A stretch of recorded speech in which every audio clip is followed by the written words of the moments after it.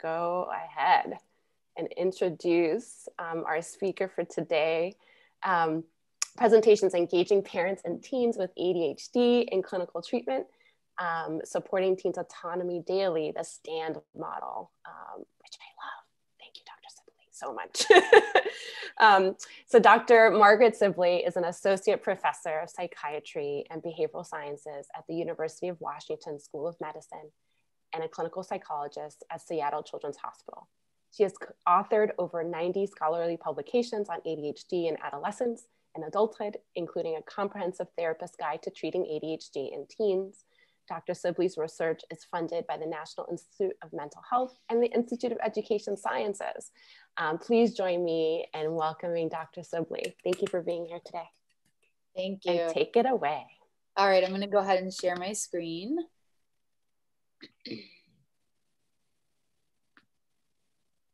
So today my talk is going to be focused on the clinical treatment that I've been working on with my team for the last 10 years or so.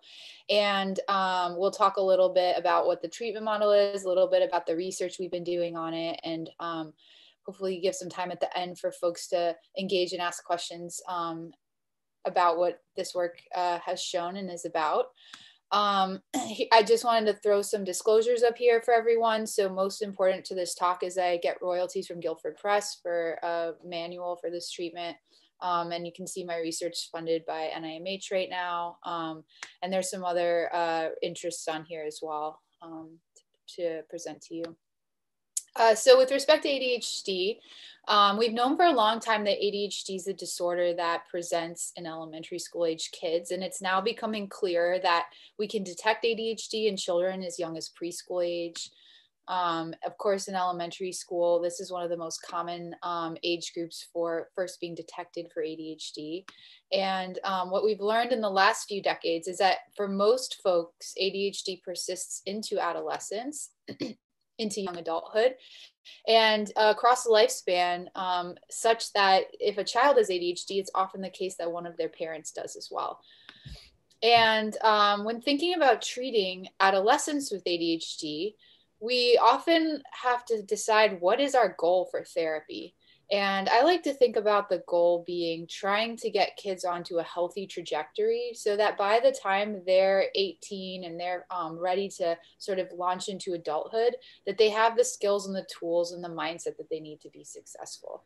And if we think about, out of 10 kids with ADHD, what percentage of them are likely to be able to learn to manage their symptoms and be somewhat successful as adults, and what percentage of them are still going to struggle as adults? More or less right now, we see it's about a 50-50 split. And so in this case, I'm thinking about clinical treatment of adolescents with ADHD as having a goal of trying to move as many kids as possible onto this more remitting trajectory of ADHD, or this trajectory where you learn to manage your symptoms over time. And so the question then becomes, as clinicians, what can we do to increase the likelihood that a teenager will move on to this trajectory where they learn to manage their symptoms over time? And of course, as somebody who's also a researcher, when I started working out what this treatment could look like, one of the first things that I did was read a lot in the research literature about what we already know are kind of key factors that influence trajectory of ADHD. And there wasn't much out there, and a lot of it was sort of generic, like the more severe that your ADHD is, the more likely it is to persist long-term, more comorbidities, more mental health problems at home.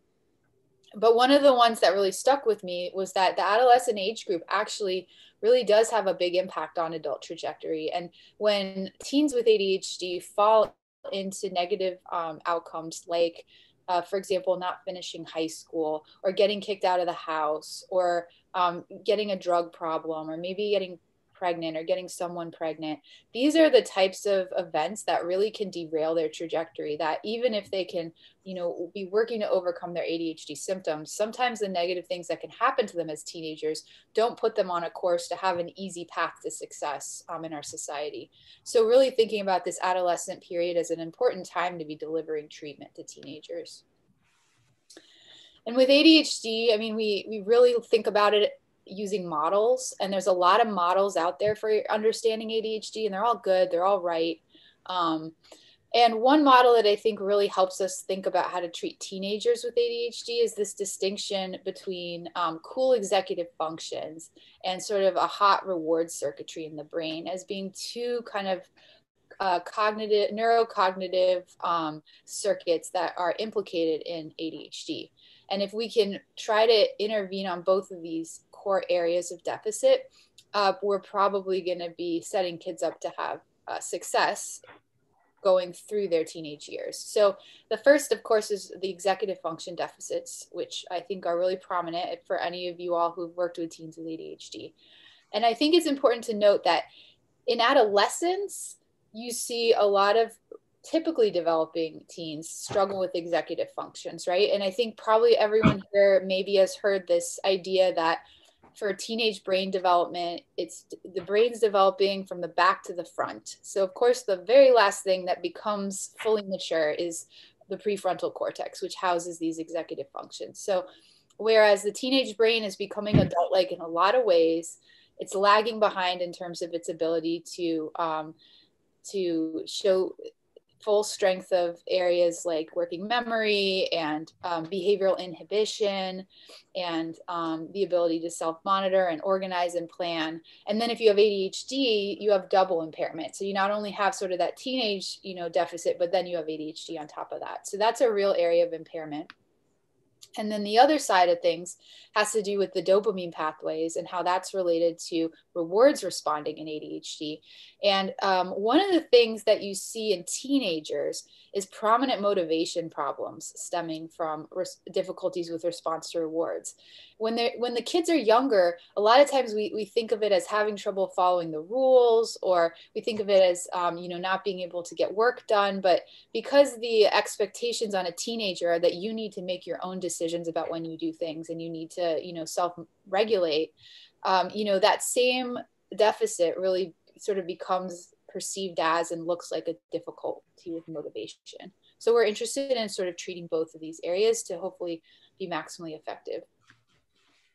One of the more validating pieces of research that I've read here in terms of like potentially justifying this type of approach was in a longitudinal neuroimaging study by Shaw and colleagues. And what I think is interesting here is that the red line is kids who had ADHD that persisted into adulthood. And the blue line are typical kids without ADHD. Now, the green line are the remitters. So these are folks who had ADHD in childhood and managed to overcome and manage their ADHD well enough as adults that they no longer met criteria for the disorder. And in the neuroimaging, they actually saw that there was normalization in the prefrontal cortex compared to the non-ADHD kids over time. And these were not kids who were getting any sort of intervention. But if we were able to replicate that and find ways to strengthen, connections in the prefrontal cortex through some sort of psychosocial intervention, then potentially this would be a good intervention strategy to move kids onto that trajectory. So then here we are left with the question. So what can we do to move kids onto that positive trajectory? And so thinking about in terms of building any intervention, whether you're a researcher who is trying to come up with something novel and test it out, or you're a clinician who's trying to take all of the different tools you have available to you and put them together in a way that best serves a patient. Thinking about how we think about intervention, and I take this framework from Jeff Cohen's work at Stanford, but we want to be thoughtful about the mechanisms and what we're trying to actually help somebody improve, and we want to be picking things out that are strategic. We want to deliver the intervention in a context where we think that the patient will be likely to engage well with it and receive it and be able to, complete it.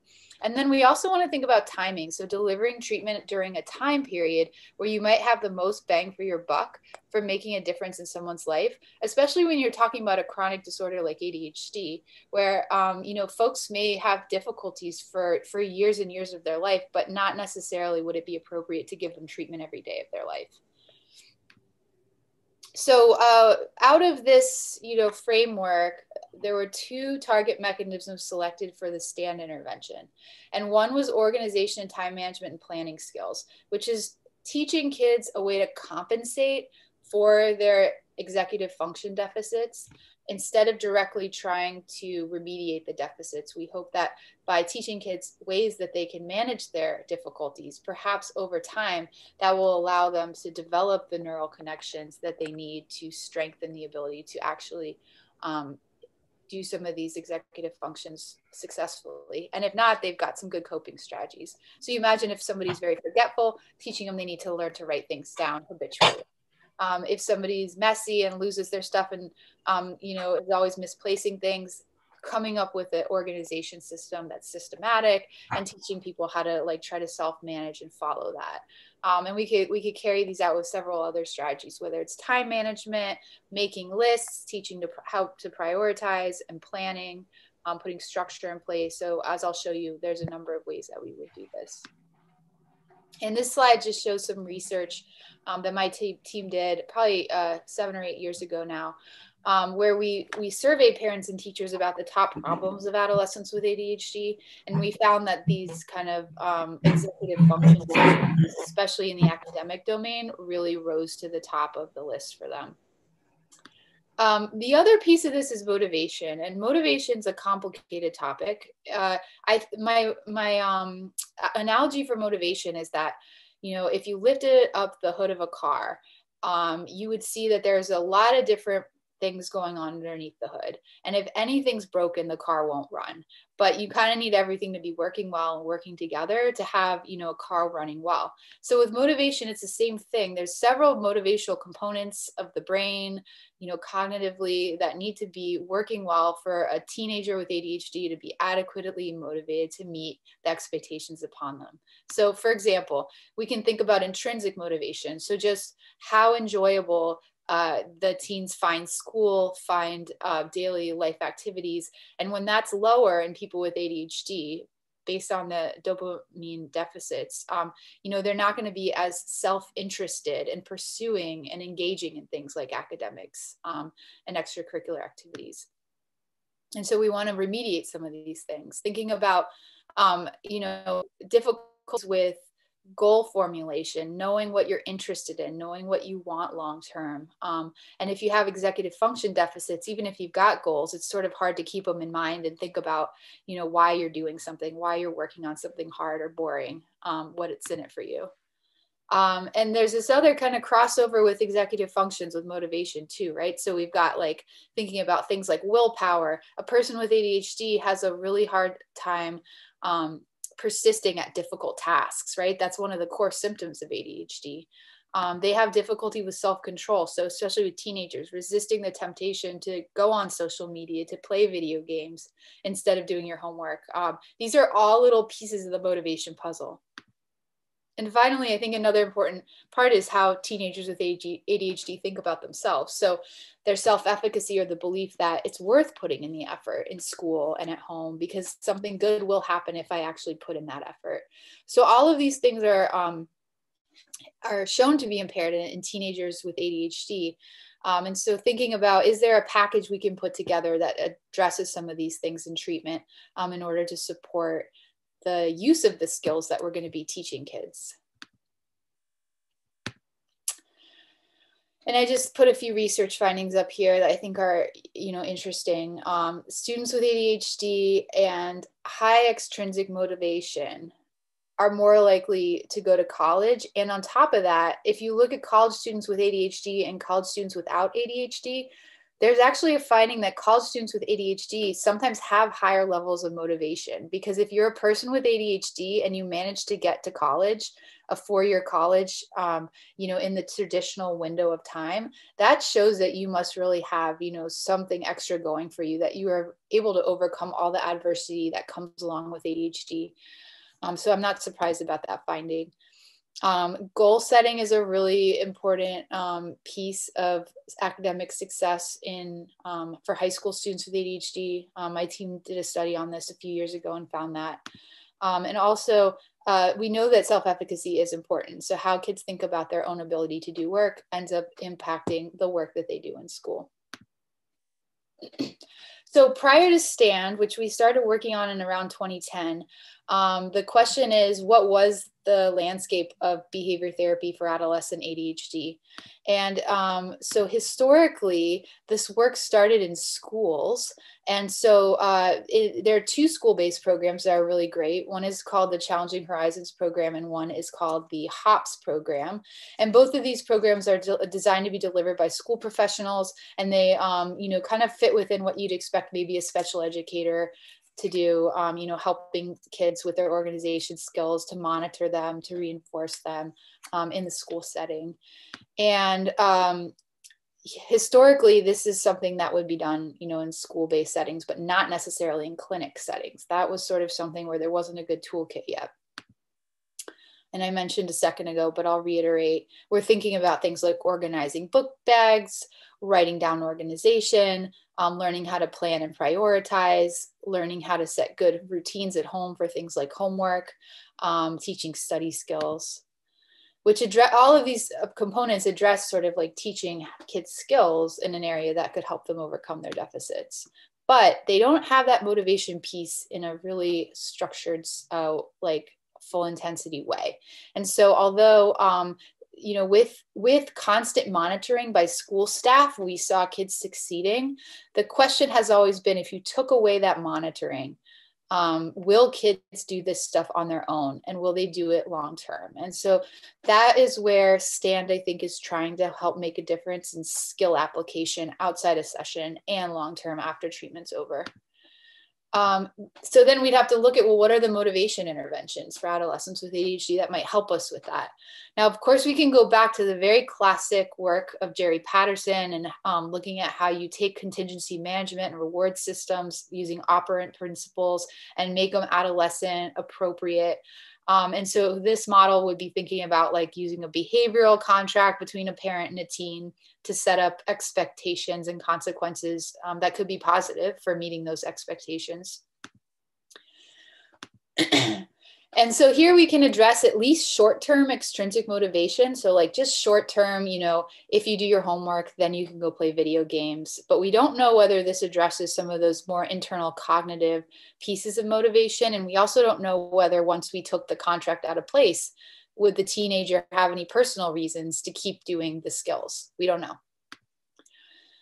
So as a result of sort of this landscape, there were some clear practice gaps when we started developing STAND that we tried to overcome. And so this is combining the organization piece with the motivation piece. So prior you had like the organization skills interventions, which were mostly driven by a lot of good, consistent monitoring by school staff. And then you also had these separate motivation type interventions that were very behavioral. And usually they were focused on disruptive behavior or, home routine stuff, but not necessarily teaching the kids skills that they could use to hopefully internalize some of what the good behavior they need to do and how they do it. So if we could put those together, maybe that's a good package. So I think, the manuals out there for HOPS, for Challenging Horizons programs, Defiant Teens, which is Barclay's teen intervention for ADHD, are really good. And they all kind of laid the foundation for what we decided to do with STAND. Now, the other piece I want to talk about is treatment engagement for adolescents with ADHD, because the other half of the landscape is, it's great that we have these tools, but can we get kids to engage in them and use them? So just a few comments on this. So here we can see that treatment utilization in childhood is better than it is in adolescence, at least by a small amount. And that's for both medication and behavior therapy. This is a sample in Florida where they found that while most adolescents with ADHD have had lifetime treatment, the majority are not receiving it presently. So a lot of kind of childhood history of treatment, but not necessarily receiving adolescent specific treatment. And this is either medication or behavior therapy. Here from the MTA study, we see that medication use for adolescent ADHD goes down tremendously from childhood. To the extent that only 17% of the 16-year-olds in the sample were still receiving stimulant medication after most had been medicated in childhood.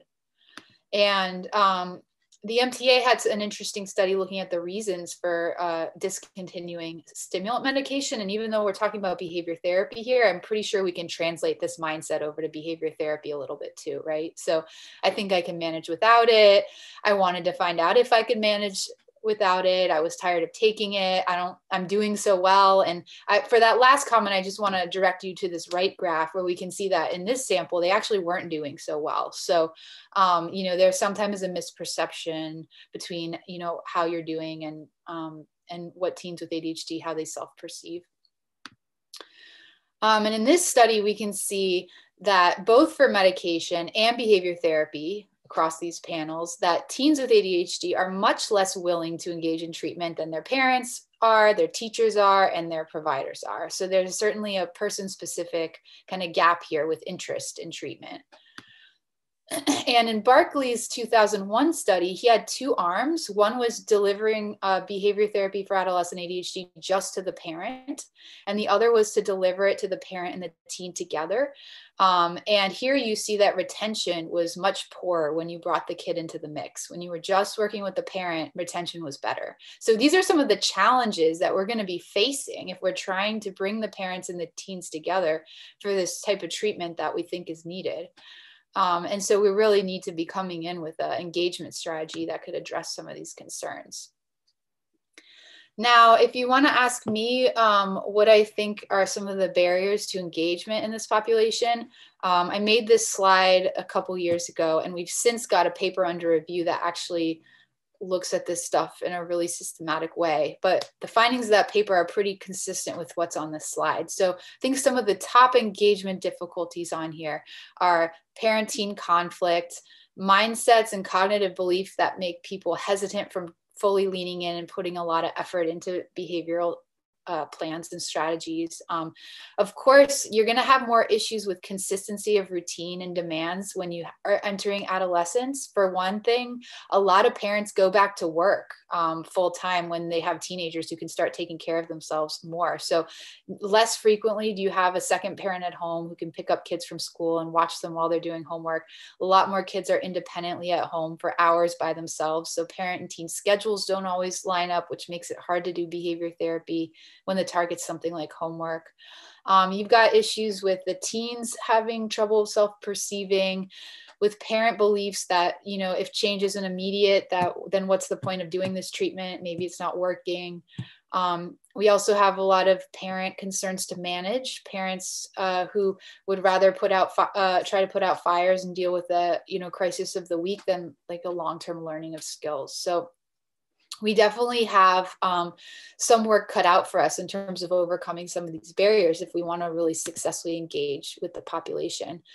And I think to take that a step further and thinking about parental challenges and barriers, one of the biggest things I've noticed with parents of ADHD, of kids with ADHD, is just the number of dilemmas they really have to face that don't have clear answers. And often this is what they want to spend time talking about in treatment. Things like, how much should they be letting the kids be independent versus, helping them? If helping them helps them get good grades, but it's not fostering autonomy, is that a good thing or a bad thing?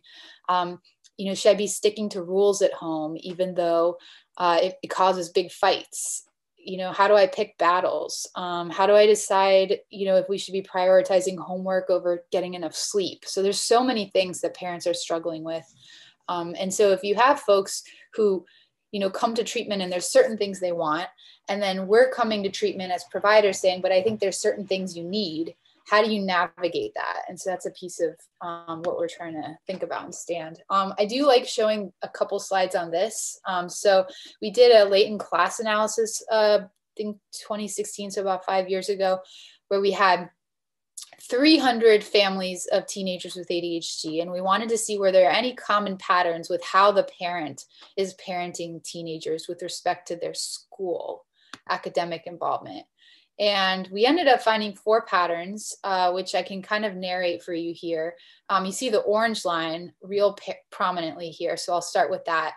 This is a group of parents who do everything. They help all the time. On the left, we have kind of the assistance type behaviors, like helping to plan things out and organizing things with the kids and helping with homework. On the right, we have more of the behavioral strategies. So they're just trying everything. We kind of see these in our, when we look deeper, it's kind of like a parental helicopter-y type pattern. I'll show you in a second. We've got the yellow line, which is the other easier one to describe. These folks aren't doing too much. A lot of them have kind of disengaged from, being involved at all. And then our blue and our silver lines are people who are doing a moderate amount of helping, which we kind of like. But the difference between them is the amount of behavioral strategies they're using. So helping plus, having rules at home and having consequences to hold kids accountable, or helping plus none of that. And the silver group is interesting because they're also the group that's most likely to take over and do kids' homework or assignments for them. So why this is important to stand is that we're going to have all of these types of parents walking in the door, and we've got to have a treatment that's ready to meet the needs of any of them. And you may need to be, taking a very different approach for the over-involved parent who needs to step off and give more autonomy than you would to the parent who hasn't even checked the kids' grades in a year. And I always just have some little cartoon slides in the different parenting groups, but you can see the prevalence here. So the parental control is about 20%. And you can see the mindset that may lead to this is just being scared that your kids will fail if you don't help a lot. The homework assistance, that's the silver line. So a lot of monitoring, a lot of helping, but not necessarily, consequences and holding kids accountable for things. And we have the uninvolved, which is the most prominent group. So 40% of the families at this age had kind of checked out and weren't doing much at all. And we think maybe one mechanism of this could be just trying to avoid arguments or the stress of seeing bad grades. And so in the healthy group, the parent-teen collaborative group was about 20% as well. So here we have all these different barriers that I've just kind of gone over. And so the kind of key point here is that treating a teen with ADHD is not going to be as simple as just teaching some skills and then coming up with some rewards for using those skills. There's a whole real life experience of having ADHD in adolescence that's shared by the parent who's, there every day. And these are the things that are really kind of prominent for them. And so if we can't navigate through these in treatment, then we're probably going to see that poor engagement that so historically has been documented both for medication and behavioral treatment. So then the challenge can we create like an engagement focused behavior therapy for adolescent ADHD that, targets these mechanisms that we think will be effective and gets folks to stay in treatment and engage and try out, things at home that might take effort. And so we hypothesize that if we, searched for therapeutic engagement components that, could be effective, we could engage people better and therefore even increase the efficacy of what we're doing. So this is what led to sort of the formulation of STAND, which is a 10 to 12 week clinic-based treatment. We see the kids for about maybe 50 minutes each session. It's really, kind of branded as engagement focused, engagement forward here. The parent and the teen come in together at the same time and meet with a clinician, like a dyad, and we're targeting executive functions and motivation. And so what we have done to really pull in this engagement piece is to blend the treatment with motivational interviewing. And so the therapists are trained to use an MI style while delivering STAND throughout. It's not going to be one of those kind of MI, 2 sessions of MI plus treatment. It's literally blended. So the whole time you're doing treatment, you're using MI. And this has been sort of the empirical question is, does that help? So just to give you a little roadmap here, in STAND, we've broken treatment into 3 phases. In the engagement phase, the chief goal is just to help the family members find an interest in being a part of treatment and being willing to do some work in treatment, to help them find sort of personal goals and reasons why they want to engage. In the middle part, we teach those skills that I mentioned. The families pick off of a menu as part of the engagement piece, which are the skills they think they'd like to learn. And then the therapist can go through those modules with them. And then finally, the third phase is about pulling together what was learned and what's desired and trying to create kind of like a structured plan for the family that may involve a school component if that's appropriate. That sort of looks like a contract at the end and hopefully to also spend some time thinking about how you'll maintain that after you're done with treatment. Now, big part of treatment is practicing at home. And so that is sort of one of our main pieces here, is like just working to get families in between sessions to try new things and to see how they're working. So the MI piece, just a slide or two on that. Probably in here, there's people with various levels of familiarity with motivational interviewing, but I'm going to pull some of the key points related to this population and STAND itself. So knowing that there's a lot of barriers for this population, you know, we're honoring the family's autonomy and knowing what strategies they need right now and what would work best for them. That self-efficacy piece that I mentioned, we can target that through MI. We can teach therapists to use communication strategies that make the family members feel like, you know, they're capable and that they can make progress. The empathy piece of MI is really great for this population, teens who often have shown deficits in self-esteem because of the negative feedback their environment is constantly giving them, because they make a lot of mistakes and they don't meet the mark, and they say things that make people laugh at them. And so they kind of do develop this negative self-concept, and having an empathic therapist can be really meaningful for someone who feels like that, as well as their parents who may be embarrassed about certain parenting behaviors that they feel, you know, compelled to display because of the challenging family situation. And of course, as a core component of motivational interviewing, surrendering that expert role, so that, and I think that's important because there's oppositionality that can emerge here, right? A lot of the teens kind of have ODD. Sometimes there's the oppositionality from the teen to the parent that the therapist has to try to cut through a little bit. And sometimes there's parent oppositionality to the therapist after feeling like they've tried behavioral therapy multiple times and like, you already know it doesn't work, so why are we trying this again? So being able to take off that expert role and say, I don't know best here, but I want to help you guys find what's going to work for you, can be effective. And then, of course, the technical components of motivational interviewing involve reinforcing language about change in order to help people feel like they can move in a positive direction. So here we're thinking about getting people to think about change positively. We're getting people to become more aware of their personal goals and values and how that might make you know, the positive steps we could make in treatment personally pay off for them. And also reinforcement of even the smallest steps people make to help families gain momentum, even when they're starting from a place that feels really hopeless sometimes for them.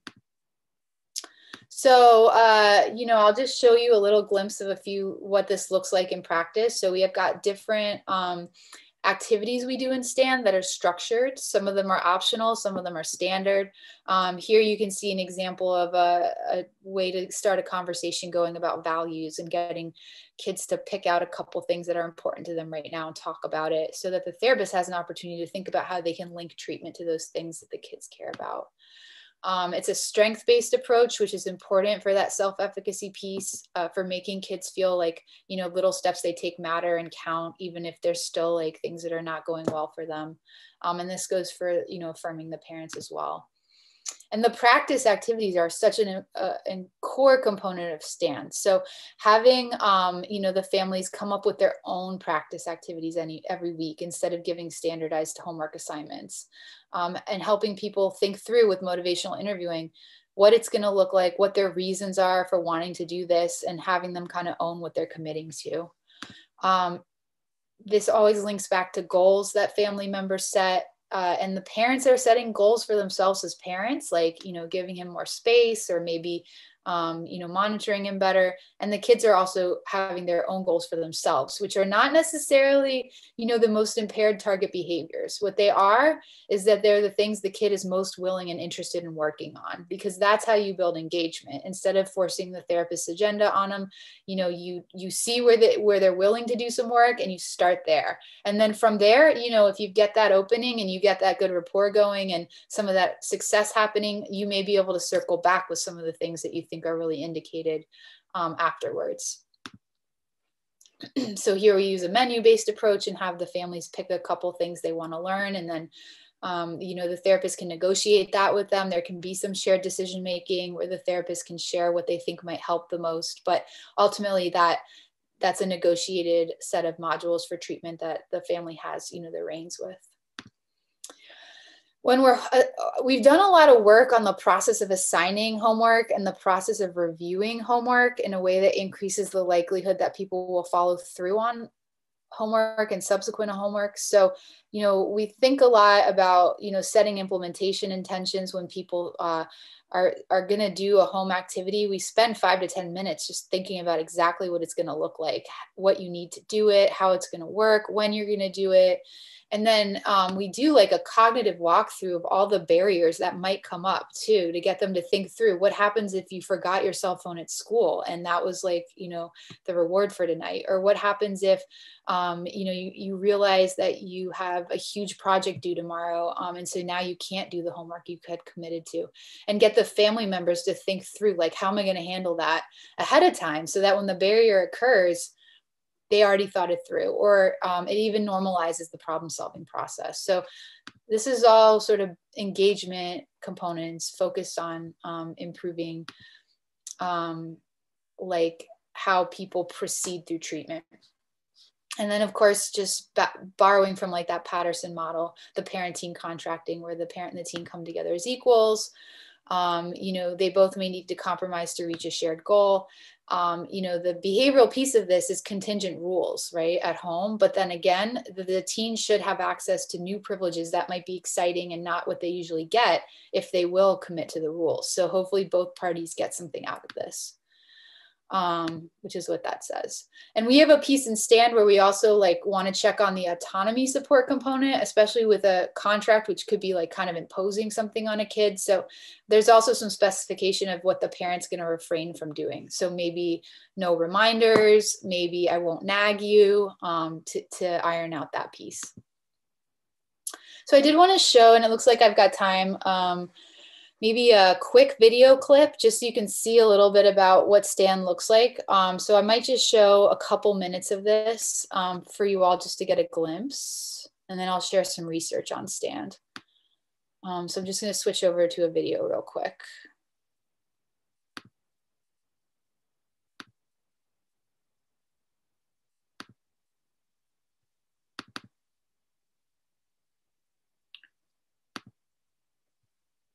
Okay, so we could start out by looking at the letters that you guys wrote. Let me just optimize this for audio real quick. Here we go. Okay, perfect. All right, this should be good. Pulled those out right away. Yes. So I think it's up to you, Matthew, if you want to start by showing us what's in your letter or asking Mom to start. Mom, you start. Okay. So I wrote, just as with many other things in your life, things will get easier. Did you say money? No. Why are you interrupting me? Okay, I'm sorry. Continue. Just as with many other things in your life, things will get easier. There is so much hope. Parenting is still a challenge, but things are better. You must put consistency and routine into your efforts. This is a must for Matthew. You must tone down your approach when he doesn't perform well with school and responsibilities. Take some time for yourself. All of what is happening for you is not going to be the end of the world. Just do your best and you will get through it. Have patience. I like a lot of that. Do one of those 3 years count as this year? Yeah, I could. Oh. So, listening to that, it seems like you kind of have a lot of confidence and hope that that you can do this and you can meet some of those goals that you set for yourself. I hope so. And a lot of it also has to do that I've already gone through this once before. Yeah. And things did turn around for us, so I'm really hopeful that things will be similar. You saw that your whole family was successful once with your older son. Yeah. And so you kind of feel that that sense that it's going to be okay again. Yeah. And one of the things you mentioned in there was to make sure you took some time for yourself too. I want to hear a little bit about that part. Just for me, I mean, I take on a lot of the issues in the family. My husband's a lot more laid back, so he's kind of not like in the middle of everything like I am. And I think it's not good for me to not just have time for myself. and really right now, like the only time really that I have by myself is just driving to and from work and, you know, stuff like that. But I think it's important just for my own personal being to start looking into doing that and being, I think that'll make a benefit to other situations if I'm not already, like, I don't know what the right word is, like, you know, too much into other stuff. So I'm already like, you know, at level 9 when I could be, you know, at level 2. So if you took space for yourself and you kind of took care of your own well-being, that would translate into, as a parent, you know, just sort of reflecting that well-being with the kids, and that could benefit them in certain ways. Sure. So I'm just pausing there. You just get a little sneak peek of what Stan looks like today. But you saw that the parent has a goal for herself. That's not necessarily a goal for her child, and that's to build parent engagement so that, you know, there's something in it for her where she can feel like she got something out of this. Okay, so let me just make sure I got the right screen shared here for you guys. Back into the slideshow. So a little bit on the research. So we have done a number of studies on STAN, but I'm going to show you the main RCT, the larger one done in the university setting. That this was published in 2016. We had 128 kids, age 11 to 15, and they all met criteria for ADHD. And in this study, our design was a STAN group and then a group that was treatment as usual, which basically meant kind of a list of services available in your community that you could then take and proceed with whatever you felt you wanted to pursue.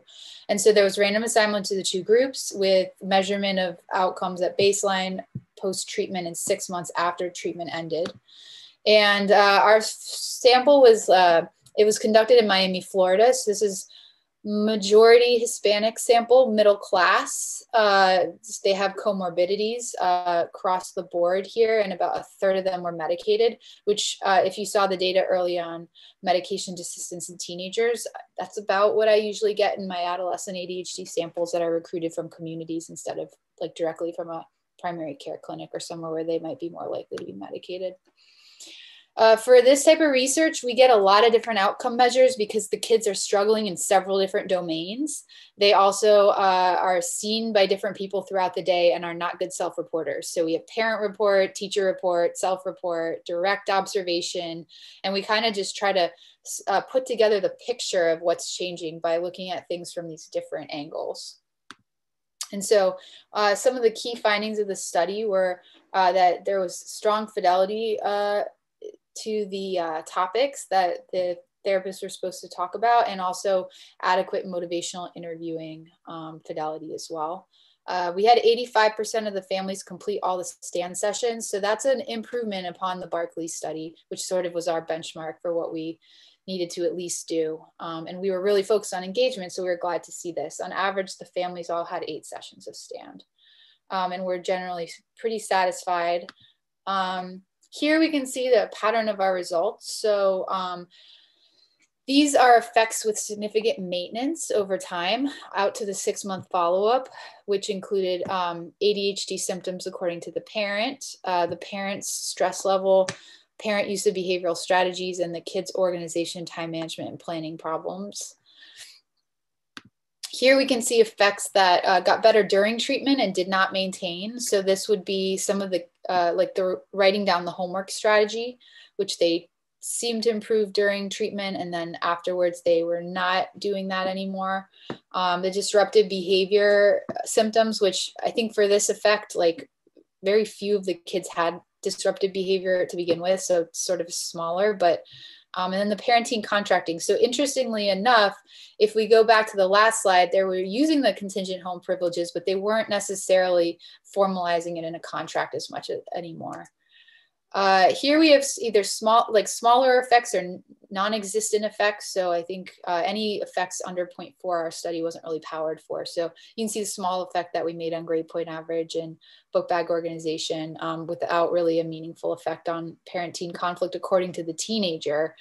or ADHD symptoms according to the teacher. And I somehow lost my favorite slide, but I do think an important piece with STAND is like the transition of power from the parent to the teen. And what I mean by that is I have a quote from a parent from STAND that says, he's still getting B's, but now it's his B, not my B. So I think that's important when you think about, you know, improvements in the school setting and what exactly they are and what they look like, to understand sort of that shift that's often occurring in a lot of families when we increase the autonomy that the kids have. Just a couple other things. So we did a study a couple years ago looking at whether a group version of STAND could be effective. Obviously, this is more cost effective for clinics. And so we had 123 kids either randomly assigned to STAND or a group version of STAND that we adapted. Now, there's no MI in the group. The process is very different. We're relying on the group process of, like, you know, parents getting to know each other and hearing, you know, each other's stories. But what we found is that there was equal effectiveness overall between the two programs, except when you had more complicated folks, the dyadic STAND was better. So here you see that if the parents had ADHD themselves, the dyadic version, the standard STAND was better. Same if the parent had depression, and same if there was high parenting conflict. So this is good. It's a beginning of an understanding of who to route to where. I like doing this type of work and hopefully can do some more of it. The last 5 years have been spent trying to adapt STAND for community settings where they're under-resourced clinics, kids who are, you know, usually on Medicaid, providers who have low resources available to them. And so this is like an ongoing process, but we did finish up an R01 and published some initial results out of it in a few different papers. So I'll just show you a little bit about that real quick and then take questions. So in that study, we had 278 adolescents with ADHD who were incoming patients at 4 community mental health agencies in Miami. We also had 82 community therapists involved. And the kids were randomly assigned to STAND with a community clinician who'd been trained in STAND, or usual care services at the agency. So then they got a clinician who had not been trained in STAND.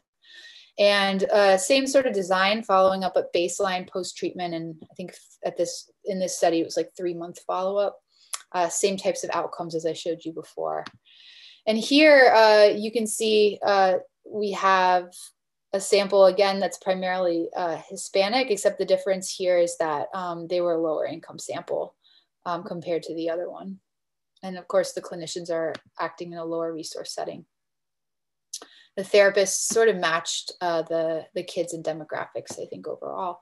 But what's interesting is in this workforce, they're mostly not licensed, which ends up becoming an interesting factor in what we found. So here we found some interesting things. So the therapist engaged, they liked learning about STAND, they came to supervision, they had positive opinions of STAND. They had good fidelity until the planning phase, the last 4 sessions where they're trying to put it into practice with the families, and then the fidelity was horrendous. So that's one of the things we're working on now. They struggled a little bit to assign home practice, to make sure that they're consistently talking about therapy goals. They also delivered treatment in a slower pace. So sometimes they didn't get through all the content and what that was scheduled for a session. And so they took a second session to do that content. We don't necessarily know that that's a bad or a good thing, but that was just something different that happened in this setting. Sometimes they change the sequence of the tasks based on their intuition of what might work better with a family. Again, that may not be a bad thing, but we're learning about what community folks do with the treatment. And then we found that fidelity was best in the earlier sessions of treatment, and also when it was delivered in an office-based versus a home. So a lot of times they were delivering the treatment in the home, and that could be a chaotic environment. The MI scores were actually higher in the STAND group based on our recordings of their sessions versus the usual care recordings, which shows us that there was learning of MI and applicability of MI, but they were lower scores than in our university trials. So maybe a watered down version. So the overall effects across our outcomes, and I just put a couple of things here for you guys to look at, was that First of all, I should mention about 20% of the kids in both groups never received a single session of therapy because they disengaged from treatment altogether before their first session, which is something that we wanted to capture because this is what happens in community settings. A lot of folks will do the intake with the agency. That's the point at which we met them, and then they never came back for therapy. But even among the per protocol, so those are the kids who did at least get one session, we found that there was no effect of stand in the community setting unless the therapist was licensed. And then we saw our usual effect for stand that we've seen in our previous studies. So this is really interesting. And we ask ourselves, what are the licensed people bringing to the table that's making them be able to do this treatment effectively, but the unlicensed folks were not. And so there were some secondary outcomes, though, that I think are interesting here. So for one, there was no difference in treatment initiation or no number of sessions received in the two groups, but parent engagement was substantially higher for STAND. A lot of the usual care services were just working with the youth without any parent involvement. Parents were more satisfied with STAND than usual care, potentially because they were more involved. And we also found a really interesting effect on medication engagement where, and that's the picture that you can see here. Surprisingly to us, because we hadn't hypothesized this, one of the ways STAND did seem to be effective in community settings was in keeping kids on their meds. And maybe this is because STAND is engaging the parent to think about, and the kid to think about being motivated to be treated and to get better at your ADHD and setting up more structure at home. And some of those things might also set one up to be successful at, receiving their medication with adherence. So that's something to, for us to look more into in the future.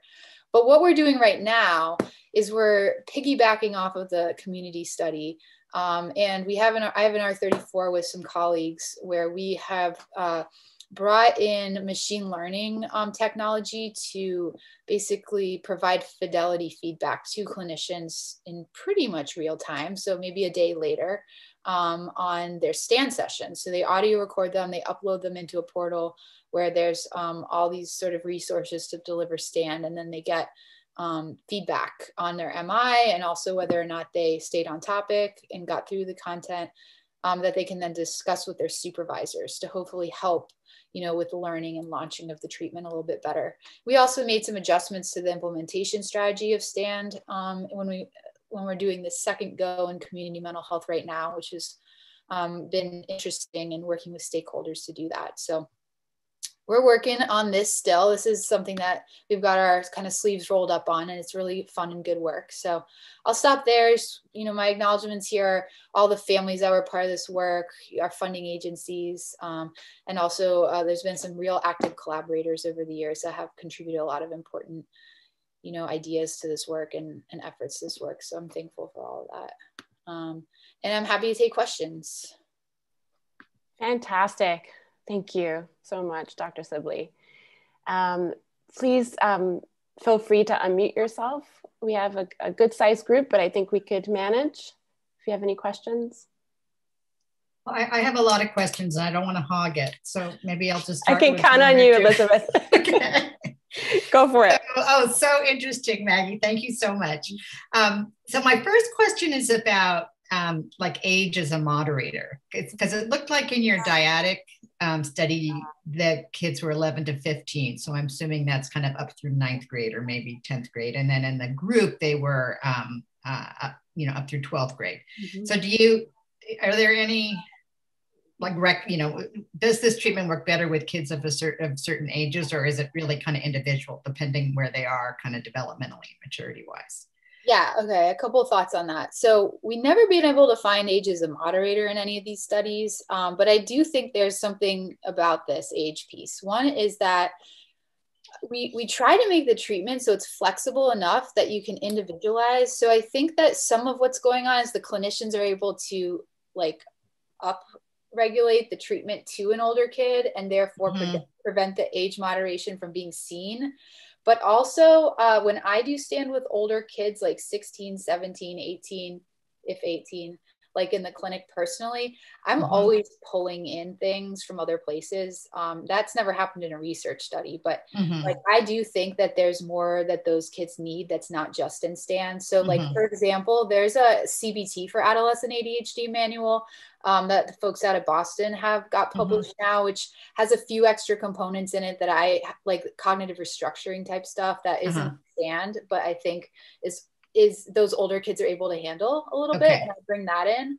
And I think also the thing I always have to help people with in supervision is like reframing the way you talk about contingency management for really older kids. Like, it's not like something we're imposing on you, but I usually have the kids try to do a contract on themselves first for a week without the parent. And sometimes that goes well and we can keep with that. And other times the fact that it didn't goes well, then invites the parent to get involved without it seeming like you're having them like descend on the kids and start like tying their hands behind their back when they're like 17 years old. So. Right, which is hard. Okay. And then kind of a related question, and then I'll let somebody else go. So my other kind of moderator type question is kind of about those 20% of kids who kind of went through the intake process and didn't come in. Like, are there certain families who from like the get-go, are not going to be good fits and they would be kind of better for family therapy, or, I don't know if you can tell, up front who this is going to work for and who it isn't. Okay, yeah. So we just published a paper. I don't know if it's out yet. It was just accepted to Orange Journal. And it's like, it was all of the ADHD adolescent studies we did pulled together and looking at factors that impacted engagement. And so I think that's the best data I have on your question besides impressions. So socioeconomic status, or like, actually it was a family adversity variable that included parent education level, if the parent even spoke English, because we have a lot of immigrant communities in Florida. If there was a single parent, how many siblings there were. So some of those family adversity variables, that was by far the biggest predictor of not engaging well. Beyond that, we had some effects for type of treatment as well, which was interesting. So the families that got STAN engaged better overall than the families who got some like kind of more standard treatments for adolescent ADHD. Now, that's not a randomized like effect, but it was robust enough that we think that maybe STAN protects against some of the normal dropout because of the early MI in it. Okay. Yeah. Okay. That's great. Thank you. Yep. We have a question in the chat. Hamilton, if you're still there, you can go ahead and ask it if you want. Oh, sure. Great. Hi, everybody. So this was really, really, really good. And I work in primary care psychiatry, and behavioral health. And so I'm wondering whether you see aspects of this that we could adapt to the primary care setting, what parts of it, and then also, I'm sure you thought about it, but any thoughts on how to adapt it to an adult population when you're not working with the dyad, but we just get so many adults coming. That's maybe beyond the scope of this, but just a curious, question. Yeah, I can do a quick answer on both of those, and happy to follow up for a longer answer. So what I've done a little bit of with collaborators is like a brief intervention that has MI and the parenting contracting piece for med adherence for teens with ADHD. So I think that's something you can take from this that's directly relevant to primary care. And then something that we're working on in Seattle Children's right now, and hopefully gonna do a little research on, is like a very brief 4-session parenting group where you teach them kind of the basics of some of this stuff with teenagers, and then potentially that could be a pre-intervention to engaging kids in like a full session of behavior therapy, which might be more realistic for delivering in a primary care setting. So those have been the main directions there. And then there is a good adult CBT. There's a couple good adult CBT protocols out for ADHD where it's the same kinds of skills, but for the adult setting. The motivation piece is always trickier with adults because you don't have a person to leverage to, but I think they do address that pretty well in those treatments as best as they can. Yep. Really helpful thing. Yeah. We're ordering your manuals as we speak. Always helpful to keep it in print.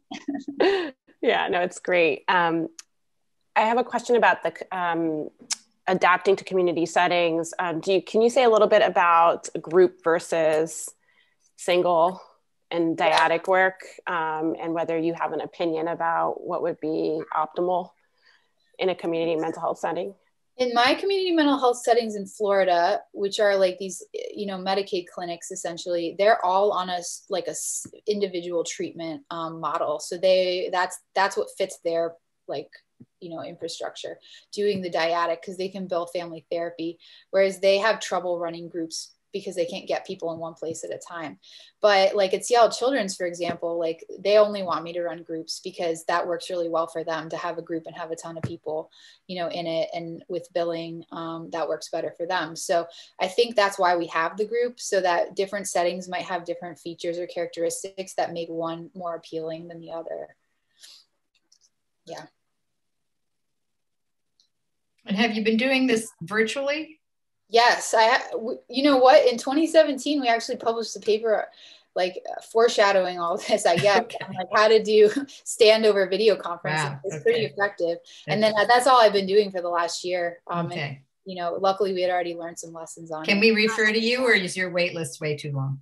Well, we can only see people who are living in Washington, okay. Seattle Children. So if you know anyone in Washington, okay. Yeah, refer them. Okay. How can we get trained? You can email me, and that can happen in different ways. Sometimes I contract with organizations to do a big training for a bunch of folks. And I'm also working on trying to get some online training modules up for people to just do on their own. So that's a future direction as well. Oh, that would be fantastic. Yep. Yeah. And someone's asking for the reference for the 2017 telehealth implementation paper. Yeah, I can, I'll tell it to you, or you can email me, but it's Sibley, Comer, Gonzalez, 2017, Journal of Psychopathology and Behavioral Assessment. Hopefully that gets it to you. If not, email me. Awesome. So we have to wrap up. This was so great. Thank you again, Dr. Sibley. Thank you so much, Maggie. Nice. Enjoy the rest of your day, everyone.